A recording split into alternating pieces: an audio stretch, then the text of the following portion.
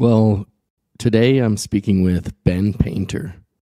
Ben is the co-founder of Whole School Mindfulness, an organization committed to putting mindfulness directors into schools. I really enjoyed my conversation with Ben. He's got a fascinating background and story, as well as an incredibly warm heart. Anyway, I hope you find something of value in this conversation. And now I bring you Ben Painter. I'm here with Ben Painter. Ben, thanks for joining me. Hey, John. Yeah, thanks for having me. Of course. Now, I think we first met at the Wisdom 2.0 conference in San Francisco, right? Yeah, we met at, I think it was like the after party. Yes. After the last at a night. bar. Around a pool table. Yeah. Yeah. Some darts and pool table. Yeah. Yeah, I was about to do a Loch Kelly retreat, and I feel like you were with a crew that were all Loch Kelly people. And so we became fast friends, and I got excited for it. Yeah. And I mean, really, I just was fascinated in your history. But yeah, before I want to get into that, but how about we start with you just giving us a potted background, spiritual, emotional, intellectual. Tell us a bit about yourself and your history. Yeah, sure. So I grew up in Sudbury, Massachusetts, which is a suburb outside of Boston.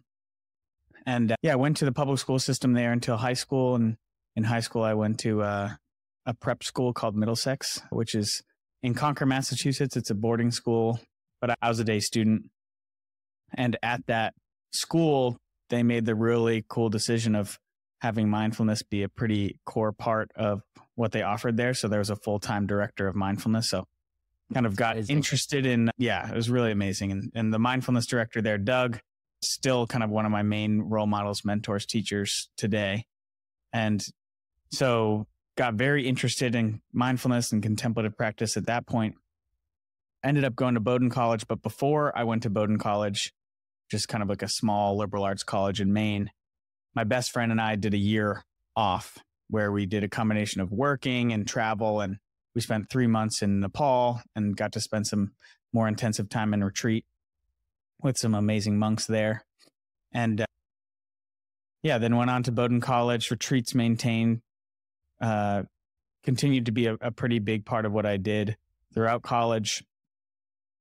Majored in government and legal studies, which is essentially kind of like a pre-law track, and minored in art. And then went on to the nonprofit space. So I worked for a venture philanthropy firm right out of college called New Profit, which essentially helps nonprofits, especially kind of justice and equity focused nonprofits, get to the next level through a combination of a bunch of unrestricted capital and then a multitude of other supports.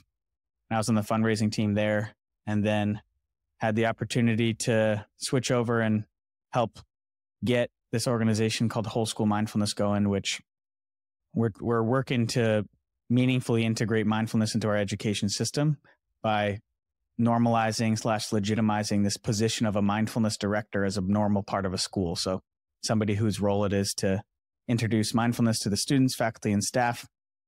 We want to help create meaningful proof points that model can be effective. And I've been doing that since 2020. Wow. Yeah, incredible work. I want to unpack all of that, and it seems all interrelated. So let's maybe start with your first kind of introduction to mindfulness. What did that look like? You're in high school, you said, right? I'm in high school, and when I say prep school in Concord, Massachusetts, probably whatever mental image you have is right. It's like polo shirts and well manicured lawns, and it was that type of environment. And I'm incredibly grateful for that experience. It really, the educational offering there was so amazing. Like the average class size or something, it was 12. The discussions were amazing. And there was athletics was a big part of the culture. And I was a big boy. And I remember, so we had a 3-season sport requirement our freshman and sophomore year. And freshman year, I didn't really have a fall sport that seemed like a good fit. I didn't want to do cross country or soccer. I think I was a little bit afraid of like running at that point. So I did football, and I was a lineman on the football team, and it was a small school, and it was small enough that the kind of junior varsity, which I was on at the time, was the practice squad for the varsity. So I ended up getting a very major concussion, or kind of set of concussions, just because the person I was up against every play of every practice was this massive, 275-pound football college going guy. And so I was in this pretty intense academic environment with a pretty major concussion and worried about, how am I going to do academically here without not being at full capacity? So that my initial motivation for mindfulness was actually kind of a combination of I associated mindfulness with kind of helping with academic performance. Okay. And memory, focus, attention, that kind of thing. And then also there was this guy who was just kind of around. And it was as the program at Middlesex was, this director guy. And this was early days in the program. Now he has a room dedicated to mindfulness, and it's beautiful, and it's really integrated into the curricula in such a way that all freshmen take mindfulness kind of 101 class. But so this director really demonstrated the value of what he had to offer. Yes.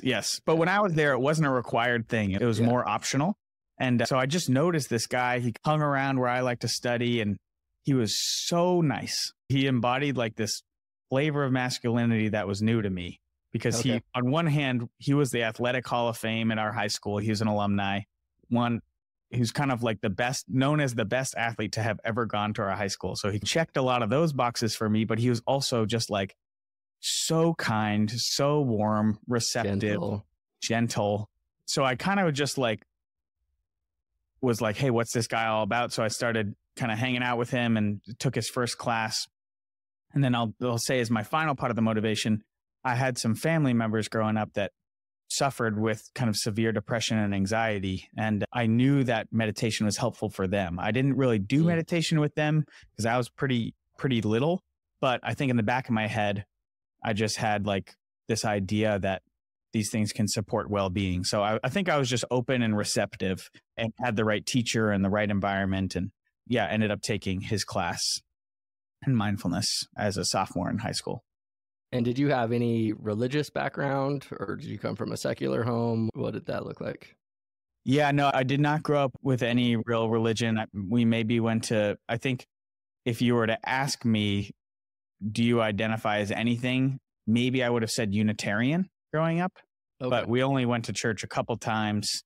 God was not in the discussion.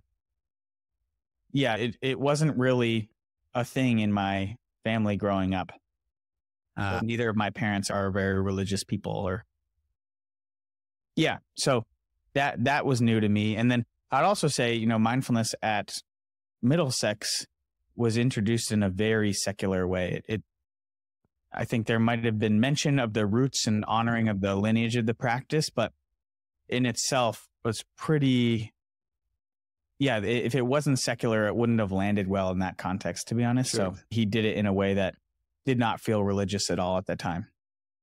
Okay. So you begin this practice. You kind of have a beginner's mind. You're open, receptive. And so what happened? You've made a career out of it. So something must have really landed. Yeah, I think a few things happened. I think right off the bat, I wasn't like, oh my gosh, sitting down and meditating is life-changing. And that was not my initial experience. Sure. But it was really, I think, I wanted to hang out more with this guy who just became a mentor and a role model for me. And I just kind of wanted to see what he was about. So that kind of me looking up to Doug was a big part of it. Then I really liked the community that would form around it. I think that was honestly an initial draw to me. I think I'm kind of one thing I'm curious about is how the medium of connection influences the culture of a thing. So, for example, with football, there are parts of the elements of being on the football team that were so positive for me. It felt like I had a group of brothers. We would go out there, we would go to battle together, essentially, and the sense of camaraderie and having each other's back off the field was very strong. Community. But yeah, community. But I also think it's, before practices and before games, I would essentially do the opposite of a love and kindness practice. I would imagine Prepare the for war. person. Yeah, I was preparing for war, and I would imagine. I remember I had like a warm up song, which was "Chop Suey" by System of a Down, which is just like anger, aggression, and I would imagine the person as like less than human, so I could like really beat them play after play. Mm. And I think that also impacted the culture, right? Like on and off the field. I think that sometimes those more aggressive sports, not always, but can have a more kind of like violence or aggression off the field as well. Yeah, no And doubt. so just the idea of people coming together to really earnestly just get curious about what it means to be human together, practice things like gratitude and compassion together. I think I was attracted to the cultures built around that as just a really awesome complement and communities that I wanted to be part of. Yeah. And And then, especially the contrast a lot of men have historically, that's an uncomfortable situation to kind of be vulnerable around other people or men. And here you are kind of, exploring things like gratitude. And so, that's an interesting contrast there. But sorry, go ahead. no, yeah, totally. It was. And I just really want to double down on having this teacher that this wasn't theoretical and it wasn't even taught with his words. It just kind of happened via osmosis almost. Like he was embodying these things, Yeah. and I think, I looked up to that a lot. And let me jump in there because the first time I really understood that there were other ways of teaching outside of the intellectual or conceptual zone. I went to Peru and met the Ship people who are the protectors of the Amazon rainforest and also ayahuasca, the sacred medicine. But I remember just vividly it hitting me just like a brick. Oh, there is another way to be. I don't even speak the same language as these people, but they are imparting so much wisdom on me. Yeah. And so, yes, it sounds like this teacher embodied qualities that your heart was interested in or attracted to. Yeah, absolutely. Sorry, go ahead. No, it's okay. Yeah. And then I think the more I practiced, the more I actually started to notice the benefits of the practice.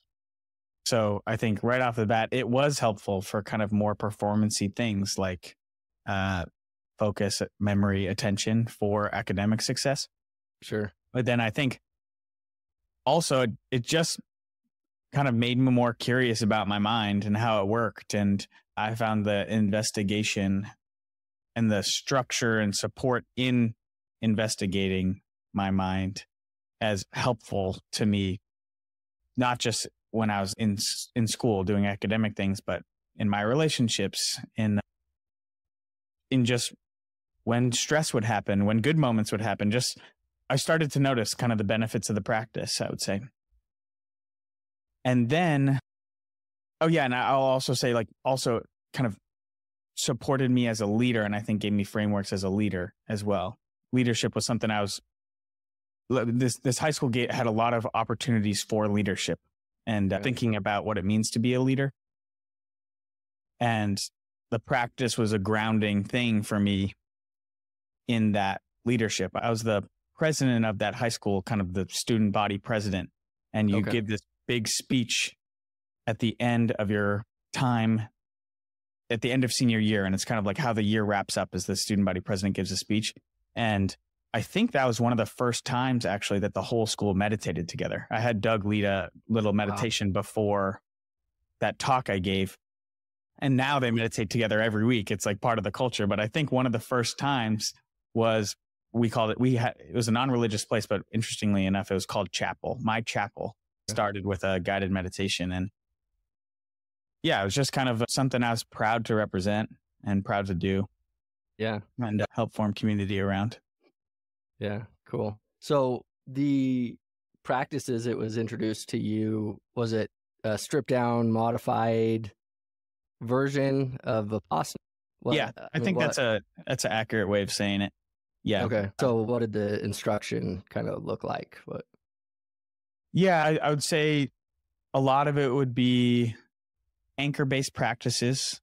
So kind of cultivating that kind of John Kabat-Zinn style definition of mindfulness based around, paying attention on purpose to the present moment with an attitude of kindness, curiosity, openness, receptiveness. So using different anchors in order to cultivate, the stability of mind in order to do that. And so different anchors could include, our five senses, felt sense of the body breathing, seeing, hearing, smelling, tasting, etc. As you go to advanced courses with Doug, you can also start to play with the anchor of thinking, which I think is a difficult practice, but you do a little bit of that. Cool. More open awareness practices of just kind of investigating the container within which all these different mental phenomenon pass through. Loving kindness practice was a big thing he would teach. Concentration-based practices. And then he did teach things like mindfulness for athletics. And then I got into this a little bit later with Doug's help, actually. And now it's a pretty big part of what it means to be educated there. But there's also kind of like mindfulness informed communication. So learning like nonviolent communication skills. So thinking about using mindfulness to identify needs, separating needs from strategies, having a framework of thinking about kind of navigating the world and interpersonal relationship with this lens of mindful awareness, essentially. Cool. Huge for leaders. Yeah. Yeah. Cool. Are you familiar with Diane Musho Hamilton? No. She's a famous mediator, but has a Zen background. Oh, there you go. But yeah, I bring that up just for your line of work. I highly recommend, you introduce yourself to her. Maybe have a conversation. Yeah, I'll check her out. Okay, so you've been introduced to Vipassana, and now we've hit graduation, and you mentioned earlier that you took a year off between high school and college. Yeah. So my best friend at the time and my best friend to this day, I'm getting married in September and he's going to be my best man.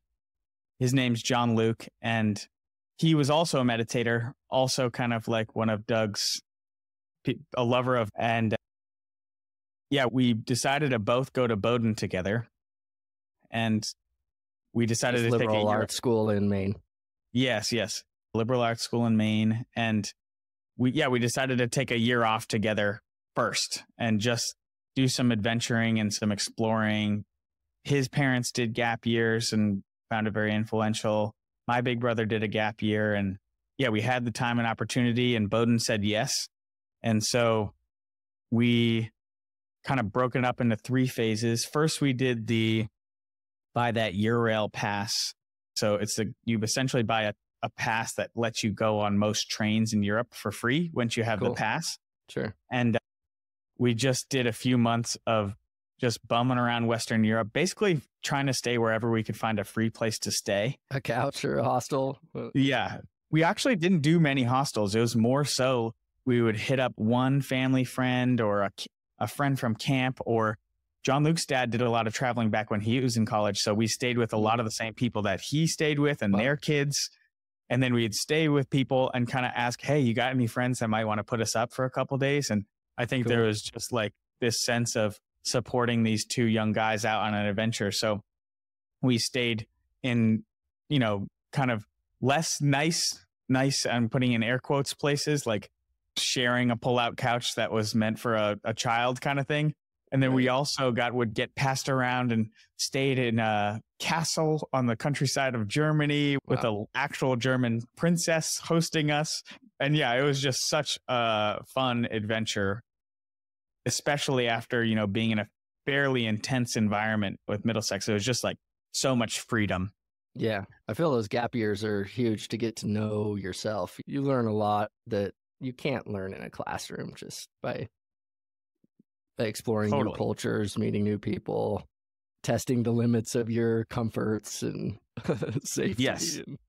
Yes, absolutely. Yeah. I think travel is, and I total in what you were reflecting too with your experience in Peru, I think it can reveal to you just that all these mental constructs that we have and the ways we navigate the world, which feel automatic to the point that I think we're blind to them. Totally. It can just reveal to you that there's another way of thinking about things, another way of being, and maybe even a better way, maybe a way that would feel more aligned if you were to try it on a little bit. That I don't know how familiar you are with Greek philosophy, but Herodotus tells this story in his histories about the Persian king Darius, who has some Greeks living under his rule at the time. And he asked this group of Greeks how much money he would convince them to eat their fathers when they died. And the Greeks freaked out. It's their tradition to burn their dead. And so then King Darius calls over the Calations, whose burial tradition is in fact to eat their dead. And he asks them how much money it would take to convince them to burn their fathers when they died. And they freaked out. Yeah. So yeah, exploring different cultures really highlights or makes you face some of these dogmas that we just kind of accept as truths, and it opens you up. Oh, there's actually multiple possibilities here. So yes, it is a very opening experience, travel. Totally. Yeah. This is a little bit of a tangent, but you're making me think of, so many great meditation teachings and mindfulness teachings and teachings in general are taught through metaphor. And one of the metaphors that really sticks with me or has stuck with me is this idea of sledding. Okay. And when you go sledding, I know you're in Utah, so I know you have snow out there. My kids are sledding right now. Yeah. You can, you sled in a track, and the more that you go in the same track, kind of the walls build up around you. Totally. Yeah. And the metaphor is that our mind has these tracks. Right. And the walls of our tracks are so steep that we actually don't even know we're in a track. Totally. And there's just so many automatic things that our minds do as we go about our day and react to different things, etc. And I think what mindfulness can help us do is just look around and notice that there are walls. And then there are also practices and things we can do that make it snow. And you can then make the decision to hop back right in the same track or try a different track, but it's the ability to pause and notice what's happening that gives you the freedom to even have that choice. Yes. Freedom there is a huge word for me, because you can look at what mindfulness practice offers in several different terms: awakening, enlightenment, freedom, understanding. Freedom, though, I think captures something very important, and it is this, because like you said, with the sled metaphor, we are habitual creatures. There's causes and conditions that lead us to where we are, and those grooves just deepen over time. Those neural pathways strengthen. And mindfulness, in its non-reactivity, its open receptiveness of the moment, not leaning forward or pulling back. Yeah. It really does open up space for us to navigate the world with discerning wisdom, so we can see that habit, see that impulse or tendency, and to not engage. Or like you said, if it's something that we do find beneficial, wholesome, skillful, then actually we can engage. But without that element of mindfulness or that equanimity or equipoise, we often don't have freedom. We're stuck in our habitual tendencies. So yeah, absolutely. Okay, so you've got this gap year. Does your practice continue throughout this period, or did you kind of step back? Yeah, I think probably continued in a fairly light way, not as intense during that section of it, I would say, the bumming around Europe section. Yeah. But I'm sure we did some meditating. I don't remember how much, to be honest. And then after the Europe thing, we worked. So we worked. Well, hold on. So at this point during your gap year, You had how many years of practice in mindfulness? Would have been 3 at that point. Okay, so had you established a habit? Yeah. Because, I mean, for me at least, the goal with meditation is a lot of people kind of have these hard walls between formal practice and the rest of their life. But it's like, Yeah. my goal is to dissolve that line more and more. So it's a continuous thing. It's a way of life, not a formal practice. Mm. And because we are habitual creatures, we can make mindfulness the tendency of mind. Was that your experience? Was it more of a everyday or habitual tendency for you at that point? Yeah, I think I'm definitely still learning how to do that. Sure. And that's what actually one thing Me too. I totally appreciate about Loch Kelly is like the small glimpses many times kind of approach of just like, it can just be a small little reorientation that happens right now. Totally. Yeah. So I think I was on my way, I was on that path. That concept was something I was trying to embody at that point. Yeah. The concept of the life practice rather than formal periods. Yes. Yes. And because that was always how it was taught to us from the get-go. Oh, cool. Was this meditation practice that you're doing is a way to practice. Like, that's why it's called practice. Right. The point is not to be a rock star while you're sitting down alone or in a circle with other people. The point is when you're off the cushion, how do you bring it off the cushion? That was always the framing. Cool. And I think is really important for that to be the framing. Right. It doesn't work unless it works. And you're having a difficult conversation with your partner or a loved one, or a boss or. Yeah. Yeah. Totally. Cool. Okay. So sorry, I interrupted. No. So moving on after your gap year, you're now going to university. Yeah. Well, we're like 1/3 of the way through the gap year now. And I'll breeze through the second phase. We got a chance to like experience the 9 to 5. We worked for a bulk gluten-free starch distributor in Gloucester, New Jersey. Oh, cool. My twin girls have celiacs. So. Okay. There you go. Yeah. Way to go. So yeah, we worked for a company where, if you need like 5 pallet loads of tapioca starch to manufacture your gluten-free pet food or whatever, we were helping with that. And then we went to Nepal. So that first period of Nepal was in the year off. Cool. And we did this so the first 2 sections were kind of unstructured, just us doing it on our own. The Nepal section we did through a program called Where There Be Dragons, which is kind of like a gap year program. So there's a group of like 10 or 13 of us with a few kind of counselors, mentors, who spoke the language, knew the area, and there was kind of different segments to support our time there.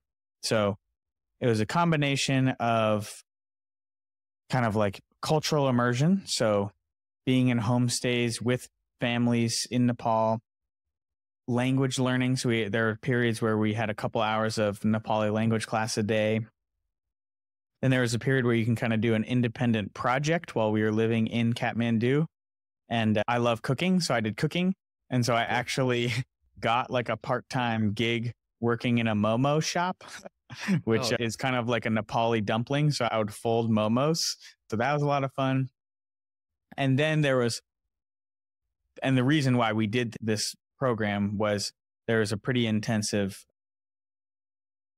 retreat contemplative practice section as well. So we did a few different retreats, and the most influential was in a place called Drupadrong, which is in the north. It's kind of slightly northeast of Kathmandu, deep in the mountains. And we were working with these Tibetan monks practicing a Tibetan Buddhism. And our teacher monk, who's named Lama Sherab, was just amazing. Like talking about going back to like it's not about the words you say necessarily. It's just how you show up. Like, Yeah. This guy, I don't know how to describe him. He's just, being around him is infectious. Yeah. Just his laughter, his smile, going on walks with him in the woods. Like, this sounds wild. Is this the guy with the big key? It's the guy with the big key. Okay, Yeah. I'll tell that story. Share the story. Yeah. And, in that area of Buddhism, there's this retreat that you can do that's 3 months, 3 years, 3 weeks Okay. of intense retreat. And he was in his mid-30s at the time and had already done 2 of those and a kind of a bunch of retreats leading up to this. So he'd spent, 10 years plus in very intense retreat. Wow. And he was in his mid-30s. And you could tell. He was just an amazing figure to be around. Radiating loving kindness and yes, a care and just attention. Incredibly inspiring for us as young guys who were interested in meditation, thinking about how this is going to be incorporated into our lives. Like seeing someone who had really dedicated their life to it within the context of a culture that's really supportive of that, and just how free and happy you can be was really amazing. With so little. Yeah. Right. Yeah. When it comes to like, monetary, financial, and the living situation was rustic, for sure. Yeah. Yeah. The story with the key is I have a few like kind of core memories of this guy, Lama Sherpa, at that time. One memory before the key story is we were meditating one day, and I think he could tell that the group was getting like a little restless or something. And so he was like, all right, we got to go move our bodies a little bit. So we set up this cricket game. It was all these American kids that didn't know how to play cricket. So he was kind of like explaining the rules to us. And his English was pretty good, but not that good. And I just remember he hits the cricket ball and he's running back and forth and just yelling compassion as he's running the bases. That's one core memory I have. And then another core memory I have is one day. So in that moment, he knew what everyone needed, and he Yeah. uplifted all of you. Okay. Totally. Yeah. Yeah. Mm-hmm. Mm-hmm. Cool. Another memory I have is one day he said, "Hey, I want to show you guys something." It was kind of the morning of after one of our sitting periods, and we went on a hike in the mountains off near the retreat center where we were staying, and we're going up, and then we get to kind of like this big cliff, pretty striking view of the Himalayas, and in the face of this kind of like there's a wall, and in the face of this wall there's this big red door. Indiana Jones temple. That style. Yeah. Yeah. Okay. Cool. It was just like, oh my gosh, we were just on cloud 9. We're like, we're with Lama Sherpa. There's this beautiful day. We're going on a hike and he's in his robes, and we get to this door and he pulls out. What he told me is he's walking through the forest. It's almost like all the animals are coming out. Yeah, saying hi to him. Yeah. It really did feel like that. Yeah. And he pulls out this big key. Like, I don't know how to describe, like a kind of a comedically big key. And he takes this key and he opens this door, and it's inside is a cave. And as we go in to sit in this cave, and he lights not just one incense, but bundles of incense. Like we're kind of hotboxing this cave with incense. And he starts to chant and tell us about all these amazing masters who did their 3-year, 3-month, 3-week sit throughout time in this cave and got enlightened in this cave. Wow. And we're chanting and we're sitting, and it was just like, oh my gosh. It was one of the coolest memories I have. Just energetically ineffable, but Yes. Wow. With this group who everyone in this group was kind of in a transition period in their life. Like I think these gap year programs kind of it's people taking a year off before college, or they just dropped out of college because it wasn't for them. And they're in a transition thinking, what are they going to do with their life? Or they got suspended and they're doing kind of this as a kind of like, who am I going to be in this world type moment? And so we're all young, impressionable in this kind of period of being, I think, maybe uniquely open. Infinite possibilities in front of you. Yeah. And it was incredibly impactful for me that time, and got to do it with my best friend. So like I had, who's going to be your best man at your wedding? Yes. Yeah. Awesome. Yeah. So it was really special time. And yeah, to fast forward and get a little bit darker, while we were there, Nepal had kind of a once in 100-year earthquake, very high magnitude earthquake, 8 point something, I think 7 point something or 8 point something. And it's a logarithmic scale. So, a 5.0 earthquake is 10 times more than a 4.0 earthquake. So yeah, just for folks in California who say like, oh, I've had an earthquake that I was X, just think about it was 10 or 100 or 1,000 times bigger. Yeah. And with Nepal's infrastructure situation, which was not earthquake resistant, most buildings, especially in the more rural areas and the trails and everything, were susceptible to collapse. And we were just lucky that it was near the tail end of our trip. We'd done our retreat. Our hearts were wide open. And we were on a hike one day, thankfully. And because we were outdoors when it happened. So you felt it? Yeah. Yeah, we felt it. Was that your first experience in an earthquake? Anything near that, for sure. It was like, I don't know how long, 60 seconds, 90 seconds of kind of just a rolling sensation. And we were in the forest. And before it happened, the forest just went alive.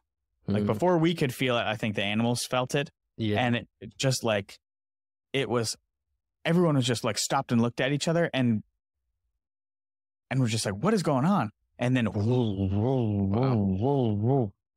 the kind of thing where you would stabilize against a tree or else you would fall over type quaking. And it was a weird time and it was an intense time. We didn't have phones or internet or TV. So I think I remember looking at John Luke and just kind of having like a moment of locking eyes and being like, we're going to live like whatever we need to do type thing. But in reality, we weren't in much physical danger just because we were lucky to be outside. And then we didn't really know the extent of the destruction and the loss of life for a few days. So there's just kind of this weird, giddy, like I think the group kind of didn't know how to channel the feelings we were feeling. So we were kind of like giddy and jokey and avoidant almost for a couple days. Sure. Yeah. And then I remember we were at this campground because there were still aftershocks. So you still would want to be outdoors. So we were sleeping outside in our tents. We were at this campground and went into this kind of restaurant that had TV. And the first time we saw just the absolute destruction. And it was just this sobering moment. Yeah. For people that maybe haven't sat retreat, your heart really, like you said, opens and it's tender. So an emotion arises, like compassion. It is felt and it's felt deeply. You're tender. Yeah. Yeah, for sure. Your ability to like numb out is lessened. Yes. And it was a hard moment of just seeing that and hearing about the loss of life. And we did this homestay program in a village called Barawa, not too long before, a few weeks before. And we learned from our instructors that half the folks in Barawa had died. So a lot of the families that we'd been staying in their homes and they're, incredibly welcoming and generous with us.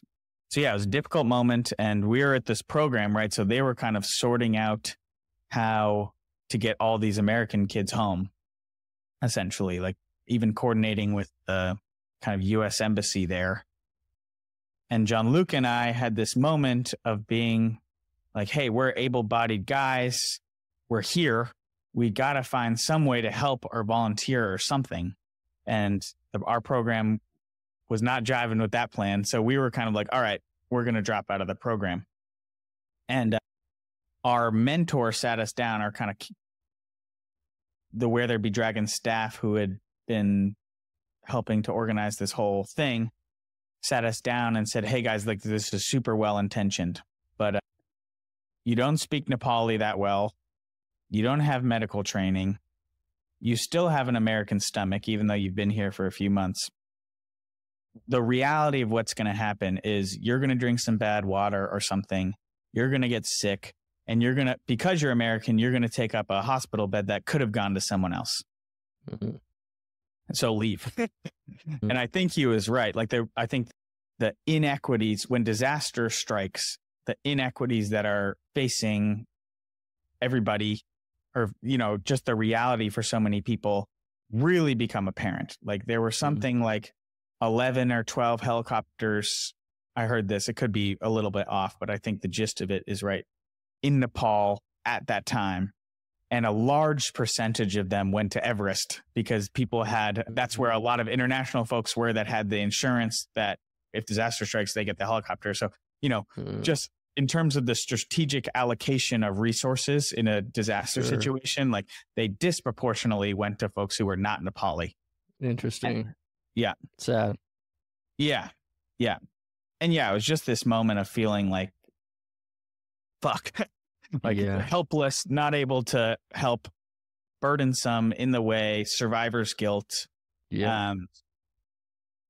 So we ended up staying on the lawn of the American embassy, which was a pretty wild experience because it was like all the Americans were flocking to the American embassy, and kind of supplies were getting shipped in with kind of search and rescue teams. So like we were hanging out with like the LA search and rescue crew and their dogs that flew over to help with the rescue efforts. And then, and then we went home and got a summer job as a bartender at a country club. It was a wild kind of like transition back. Yeah, I've found that to be the case without a disaster like that. You know, you go on a week, 10-day retreat, whatever. That transition back home has typically been rough for me. Yeah. It's a lot, you know, your heart is very sensitive. The noise is a lot, the stimulation, and you're moving a little bit slower. So you come and talk to family or friends, and it's like you're moving at this very slow pace.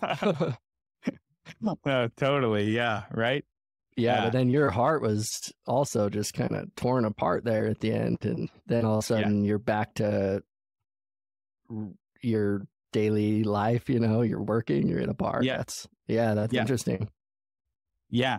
Yeah. And I think, you know, our loved ones back home, I think we're just really glad to have us come back. Yeah, I'm sure.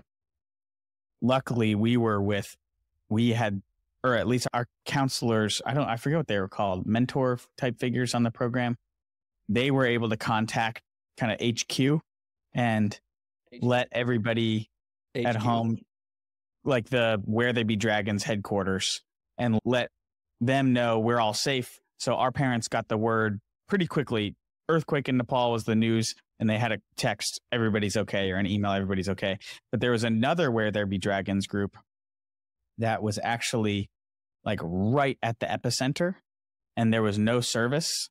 And so for days or weeks, the parents back home and the families back home didn't hear anything. Wow. And they were literally hiding in a cave as boulders the size of minivans were just tumbling around them. Yeah. So relatively to this other group, the communication was much better. And so I was, you know, going home was a mix of emotions, but there was some like happiness and ease to go home and, you know, go back to comfort and our loved ones. And my girlfriend then is now my fiance. I've been dating my middle school sweetheart. Yeah. So going back to her was really great. And then we started Bowdoin, got that there was a little bit of a mindfulness kind of community going at Bowdoin, but not a ton. So me, John Luke, and a couple other folks at Bowdoin got this mindfulness club going, and that was a big part of my experience there. The outing club was a big part of my experience there. And then that next summer, I had the opportunity to go back to Nepal. And that was the coolest and wildest job I ever had. So there was in Nepal. Yep. So the job was, I was working on a payment team of a trail reconstruction nonprofit. So the British government funded, there was a bunch of reconstruction that needed to be done, and trail reconstruction was a big one, especially in the rural areas. The trails are how people get to school. They're how you get to the next town, market access, etc.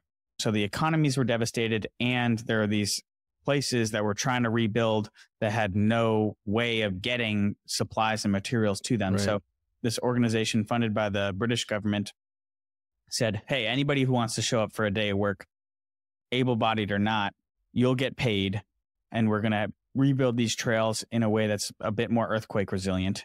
And so I was with a few Nepali guys who worked for this organization, and we were backpacking from village to village, paying the people who were doing the trail, the local folks who were reconstructing the trails. And so we were backpacking with tens of thousands of dollars in our backpack. Wow. In cash. Oh my gosh. And it was intense, and it was active landslide season. Like you'd go on a trail, and then you'd stop and get some tea and go back on that same trail, and new giant boulders were on that trail that weren't there before. Yeah, it was scary. It was intense. And I was like the intern. So it would be my job to babysit the backpack while my bosses would go drink at nighttime. Wow. Yeah, it was super fun. And it was shout out to Bowdoin College. It was my Bowdoin College, like they have like a unpaid internship program. So they compensated me and allowed for that travel and everything. And while I was there, I also, once that gig ended, got to go back to the monastery with Lama Sherpa and make a fundraising video, kind of like a little profile on Lama Sherpa and the work they do in the retreat center and the religious, spiritual, historical significance of that place. And then do a little bit of like, hey, we need X amount of money to rebuild this place, get it back so our practitioners aren't sleeping in tents, and to rebuild the temple and the stupa. So that was really not full closure, but really helpful just to be able to go back and feel like I was maybe a little bit useful to somebody. Yeah, absolutely. No, that's cool that you had the chance to come back the following summer. And then, my timeline's like a little off, but somewhere in there, early in. Yeah. Well, while you were there for your second trip, did you sit retreat at all? Or was it? A little bit, not really. I was really like I had a job. Yeah. So, but while I was with Lama Sherpa filming the documentary, we did get to do some practice together. Cool. But not like any like 5-day, 7-day type thing. But it was around that time of getting back, and I'll have to look at my notes to remember when my first retreat was, but that's when I started doing retreat with this organization called Inward Bound Mindfulness Education. Okay. Which is a retreat organization. Basically what they do is, and their name is just in the process of changing to Inward Bound Mindfulness for anyone who Googles it. So Inward Bound Mindfulness Education or Inward Bound Mindfulness. I'm sure their SEO still works for both. They are an amazing organization that run in-depth, deep, high-quality retreats for young people. So basically like 15 to 19 years old. That's crazy. And we did our first retreat with them, I think our freshman year of college. And we've heard a lot about it because at the time, our mindfulness teacher, Doug, his wife, Jessica Mori, who's a badass, amazing Dharma mindfulness teacher, was actually leading that organization. So we've heard about it a bunch, and we finally did our first one with them. And that's like a 6-day retreat for young people where you're meditating or in practice like 5 hours a day. There are periods of noble silence, but there's also periods of really amazing kind of mindful, intentional relating. Mm. And yeah, I've been doing those retreats and now kind of Like activities staffing. where you're working together, kind of fun, engaged projects. Yeah. Yeah. The schedule is something like there are periods of meditating. There's periods of small group where you're talking about meditating and doing kind of like mindful relating activities. There's this one activity in particular called hot seat or sweet seat that I think you'd really like. And then there's also you're eating meals. What's the idea of this? The hot seat or sweet seat is basically, and my friend group still does this actually. It's a group meditation where, and it's pioneered by this guy named Marv Belzer. It's a group meditation where the group comes in to practice together. And then one person who volunteers is then kind of becomes the anchor of the attention for the group. So let's say you're with a group of 10 people and I was on the seat that day. Everyone would kind of physically orient themselves to me, and kind of like the common meditation instruction, like when you notice your mind has wandered off, like you would reorient your attention back to me. And the group is in silence together until someone has natural, true, authentic curiosity about my experience or me story. And then there's this form where if you have that happen, someone raises their hand, a facilitator calls on them, they ask their question. I can answer, not answer, pass, whatever. And then the only response is thank you from the questioner. And then that process repeats. So it's question, answer, thank you, question, answer, thank you, question, answer, thank you. And there's no nodding. There's no like those like kind of subtle ways we like encourage. It's really just the idea is open, receptive listening. And the idea with the questions is I think sometimes in an interview or in a conversation, we're listening with the intention to respond, or we're asking with the intention of filling silence, or we're asking with the intention of even trying to get them to see something about themselves. Like it's not our curiosity. It's like we want them to change, right? But the invitation here is just to lean into curiosity. I do love that.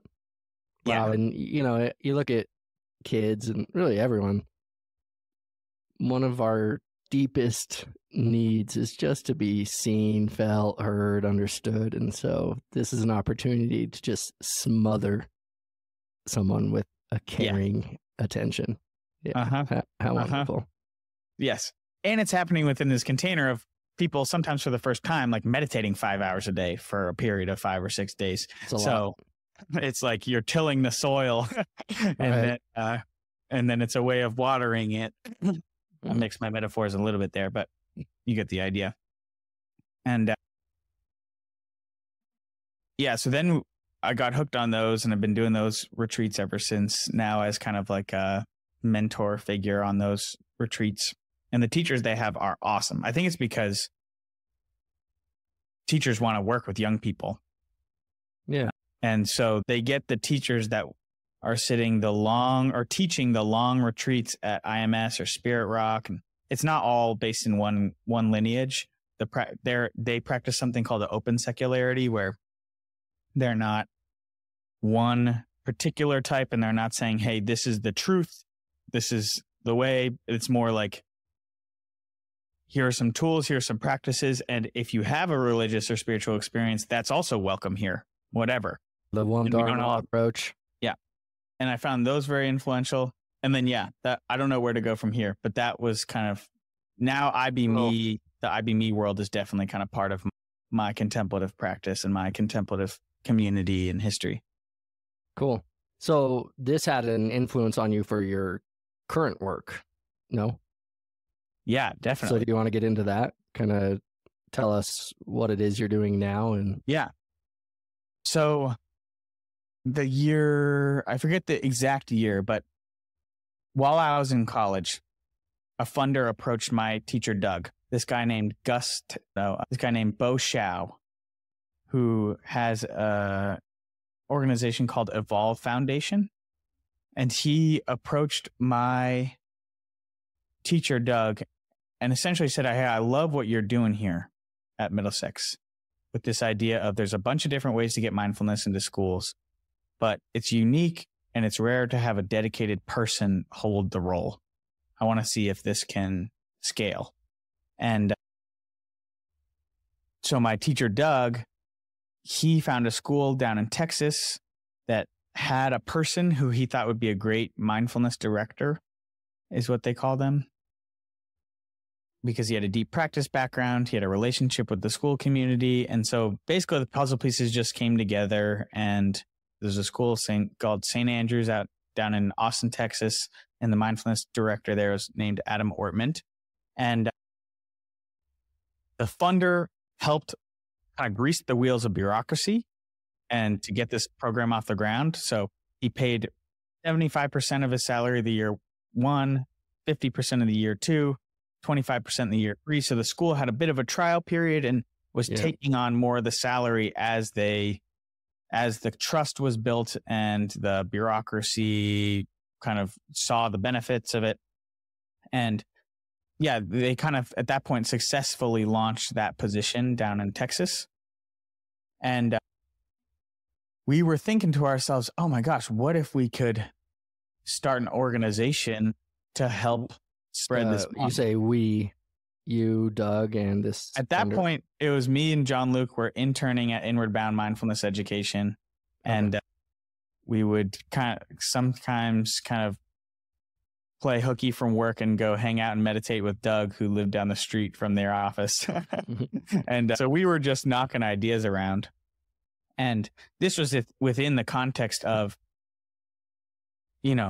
all the challenges that youth are up against now: mental health crisis, attention economy, just their to be a young person today is to be bombarded, and your attention is really just fracked, by these companies with incredibly sophisticated algorithms specifically designed to keep them on their devices, keep them distracted, disembodied, buying stuff, consuming. The depression, suicide rates have just skyrocketed. For young people, it's tragic. Totally. And for me at this point, like, my relationship with mindfulness was also totally related to community building, related to concepts around justice and equity, like just this idea of, I think we hurt each other when we're not in touch with our own humanity. And just a really strong belief that if it's just kind of part of what it means to be educated, to have tools to slow down, get in touch with our own humanity, realize each other's humanity, and have the spaciousness to kind of act with more in alignment with our own values, even if they're different than yours, just more in alignment with values that I think our highest selves want to be in alignment with, then we'll build a better world for everybody. Absolutely. So it was also kind of deeply rooted in that, like, which would really come out in these meditation retreats with IBME. Like, it was 5 or 6 days, but people would leave in the closing circle saying, I've never felt so much belonging in a community. That was 6 days long. You know what I mean? Like, I've never felt so accepted. I've never felt so seen. It wasn't just about meditation, right? It was about people, like this little community and this little society that was built within the container of mindfulness, but really about so much more. And imagine if schools could look like that. And imagine if that was an orientation that our leaders had when they were going and constructing policies and organizations and cultures. So yeah, the vision is really about more. It's about mental health, but it's about more than mental health, right? Yeah. Okay, so you guys, you're really just in the dream phase right now. In the dream phase. And this funder comes along. And also Doug's, I think, thinking about the impact he can make, not just on this community, but on the broader space. Sure, he's thinking about scaling too. Yeah, he's thinking about scaling too. And the puzzle pieces come together, and it's seeming like an early successful launch of a mindfulness director at a school down in Texas. And yeah, this idea gets formed of what if we can launch an organization around this to help spread this mindfulness director model? So it started, I was like just graduating college. I wasn't ready to dive all in to get an organization going. Like we needed someone that knew the education space, that had a little more experience. Sure. And so enter this guy named Mark Waxman, who's another co-founder of Whole School Mindfulness. And he has had, he at that point had a 25-year. Whole School Mindfulness is the organization. Whole School Mindfulness the is the name of the organization. Yeah. Okay. Cool. Yep. It started with another name called the Mindfulness Director Initiative, but it's been Whole School for a few years now. And he had been a school teacher. He had been a school principal. He started a couple charter schools. He had a bit of a mindfulness background, a little less, but a dedication to it and the practices and a real understanding. He recognized its value. Recognized its value and recognized the ways in which it could help heal schools. Who, he had been deep in the weeds of our public education system and seeing kind of firsthand the ways in which they're inequitable. They're not serving students. They're not serving the community. I think he might say, yeah. So yeah, he was, and he also had a deep understanding of how schools work and how schools' budgets work and all of that. And he actually applied to become the executive director of Inward Bound Mindfulness Education when Jess was transitioning. And they said, hey, this is not a great fit for you. He hadn't had as much retreat thing experience, but you should talk to my husband, Doug, because he's trying to get this thing going in the education space. So it was really Mark in the first year that got the infrastructure of the organization off the ground. And we helped launch our first mindfulness director position at a school in Shrewsbury, Massachusetts. And so really what that was is we would fundraise and generate this pool of catalytic funding so we could partner with a school. And as part of our partnership, we're providing seed funding for the salary of that position. So that's really the gist of our model is we help get this position going, and change takes money. That's at the end of the day. If you want to shift a system, being well funded is key. And oftentimes there'll be a person within the school that's super receptive, is a champion, it's a school leader, it's a superintendent, it's a principal, it's an assistant principal, the head of wellness, whatever, but they want to get this going. And there's oftentimes a person who would actually be great at holding that job, which means they have a mindfulness practice, they have some mindfulness teaching experience, and they know the community. And plus is also if they have trust in the community, like they're that beloved person who everybody knows as somebody who is trustworthy and gets it, and people already look up to him or them. And maybe they're even doing a little bit of mindfulness. They're leading the mindfulness club, right? Or they're doing a little bit of practice before their math lesson, or they're incorporating it into the way that they implement their SEL curriculum, or they're incorporating it into the way that they are a guidance counselor. And what a typical partnership with us looks like is we come in, we provide some funding to grease the wheels of bureaucracy and get something going. And that person can either become a full-time right off the bat mindfulness director, so all their time is directed to mindfulness, or a portion. But it's like it's not an add-on thing on top of an existing course load that's uncompensated. Like the idea is that it's a codified part of their job, or it's a codified full job. Yeah. And yeah, we've been going ever since, learning a lot, and the model's tweaked and shifted. And I think we've actually kind of increased our orientation around the intersection of mindfulness and justice and the ways that shows up. Yeah, I realize you've kind of built that into your framework. So do you train these directors with some kind of model to deal with racial injustice in schools? And I mean, there are a few ways that shows up. I would say the first one is who we partner with, right? Because I think there could be a method where we work with the Middlesexes of the world and we launch a bunch of mindfulness directors in really well-funded communities that are mostly white and hope that the change can kind of spread from there, right? Sure. But we've taken a commitment rather to work with a representative cohort of schools. So 75% of the schools we're partnered with right now serve predominantly low income and or students of color. And I think that's really important. Just if we want this to influence the system, we've got to start with a representative sample size of the system. And I also just think we're committed to equity in this process. Yeah. So we want to be working with those folks. And then there's the ways that when we're selecting for mindfulness directors, because mindfulness directors apply to become part of our cohort, we're looking for mindfulness directors that have an orientation around, like if for example, if we had a mindfulness director come to us and say, this is about improving test scores, full stop. Right. that just wouldn't score high on our criteria, right? Like, but Sure. if they're talking about the well-being of their community, if they're talking about the way that these practices can build bridges in their community, if we're talking about the ways Equitable institutions. yes, Cool. So you're screening for that. we're as you screening for hire. that. Yeah. Yep. Okay. And now a big part of what we do, especially, so we've got 19 mindfulness directors out in the world now. A big part of what we do is bring them together so that we have some kind of professional development offerings that we say, hey, we think y'all should know about this. So here's some best practices when it comes to being trauma informed. Here's some best practices when it comes to cultural responsiveness. Here's some best practices around, this person's doing this innovative programming. They launch a mindfulness director ambassador program, whatever.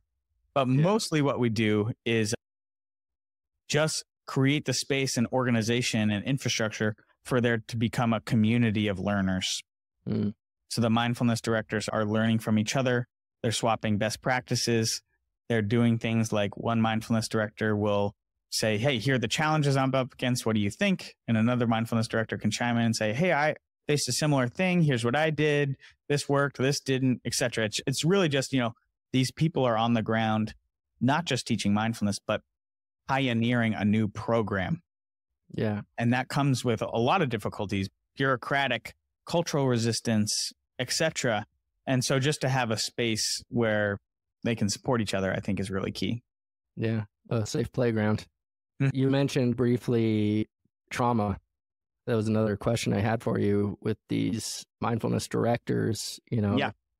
What happens, as you know, like breath is often a common anchor in the beginning to build up some concentration before moving on to the continuous, open, receptive mindfulness. Now that, or different parts in the body, when children with trauma place their attention there, the trauma can resurface, so do you have therapists or other professionals that can step in when needed, or is there any kind of guidance for those types of situations? Yeah, great question. So we definitely have resources and training for our mindfulness directors to do what's called trauma-informed mindfulness facilitation.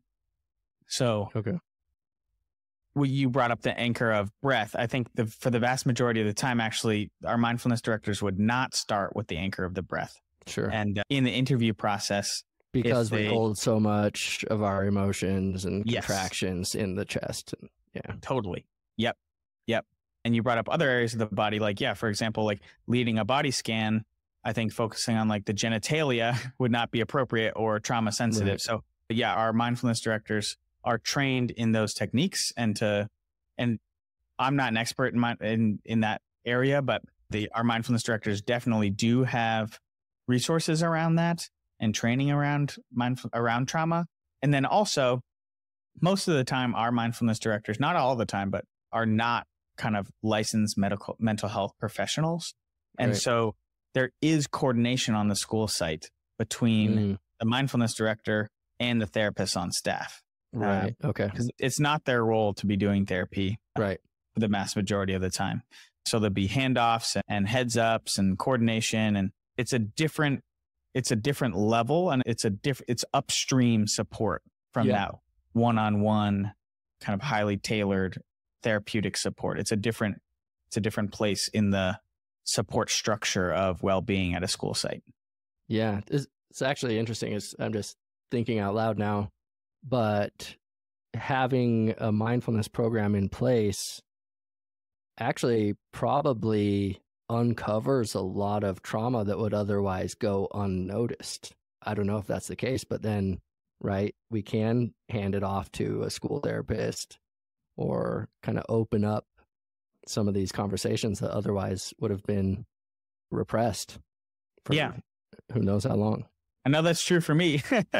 Really? Yeah, like it can, I guess in my experience, one of the common misconceptions I think around mindfulness is that people think they had a good mindfulness session if they leave feeling calm, relaxed, insert positive meditative word. Yeah. But I don't think that's true at all. Sometimes you got to feel it to heal it, man. Exactly. Like sometimes it's a matter of, hey, I had this thing come up and I just let it do its thing. Anger, sadness, grief, whatever. And it's not necessarily pleasant, but I'd rather have that stuff move through me, rather than get locked in. Absolutely. Yeah, I'll piggyback on that because I think it is a common misconception that a lot of people, when they practice meditation, they're almost seeking, which is the opposite of kind of this spiritual practice. So they're looking for peak states and trying to hold on to those. And, it's great. Peak states they're great. But to grasp onto them, that's the opposite of what we're trying to do with this practice. It's to let everything, pleasant, unpleasant, neutral, to come in close, hold it with compassion, see it, understand it, and let it go. Yeah. So the good, bad sit. Yeah. Sometimes the sit's going to be super painful emotionally, physically, and great. Were you there? Were you open, receptive? It's a great sit. Yeah, totally. Yeah. I'm lucky in that my concentration is not and has never really been at the point where I've had many peak states to cling on to. So I haven't been allured by but I totally know what you mean. Like the chasing the jhanas or the chasing of of these different states of like total unity. And jhanas, just for listeners, it's kind of a deep concentration and absorption state. When you get that concentrated, it can lead to extremely pleasant feelings, rapturous feelings. Anyway. Yeah. And maybe I've been in the neighborhood of that, but sure. I haven't had those experiences in any deeper, sustained way. So I haven't, luckily for me, the kind of state chasing hasn't been a big part of my practice. Cool. Okay. So if people are interested, listeners are interested in either supporting your work, whether they can donate, or if they're interested in becoming a mindfulness director, what guidance do you have? Where could you or maybe you have some school leaders or some active involved parents. And so there's a few different ways if you like what we're about and you want to support us. So if you're listening to this and you're in a school, connected to a school, and saying, oh my gosh, this is my dream job, I didn't know this could even be a job. Yeah, we want to partner with you for sure to help try to get something going. And so each year we release a mindfulness director application and you would apply to us with a letter from your school. But anyways, check us out. Go to our website. So you release this on your website? It's on our website. Join our newsletter, which will be a little pop-up on our newsletter, on our website. And we have 4 partners at Whole School Mindfulness, and the person who runs our mindfulness director recruitment, her name is Selena Collazo. And so there's even a way probably on our website or via emailing her to schedule a little 15-minute chat with her to learn more about that opportunity. And I can embed the links to the introduction to this podcast. Sweet. Yeah. wholeschoolmindfulness.org. And same thing if you're a school administrator that wants to help launch a mindfulness director in your school, we would love to partner with you and have that conversation. Check us out.